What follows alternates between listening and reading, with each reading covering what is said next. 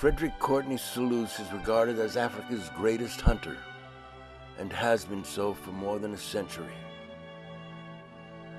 Born on December 31, 1851 in Regent's Park, London, he was one of 5 children of an aristocratic family of French Huguenot heritage. His father was chairman of the London Stock Exchange, his mother a published poet. Blessed with both an adventurous spirit and a strong interest in nature, he began collecting bird eggs and butterflies at an early age, a practice which he pursued almost up to the day of his death in 1917. Selous journeyed to Africa at the age of 19, determined to become a hunter by profession.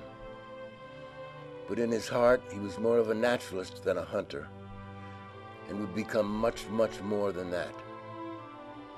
He was an author, a soldier, a guide, an explorer, geographer and cartographer, a builder of roads and a leader of men.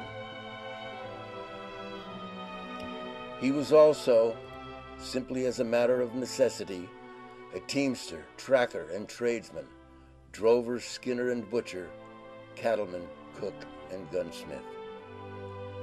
But he was also a man of his day, which meant that he was an imperialist, a colonialist, and a racist.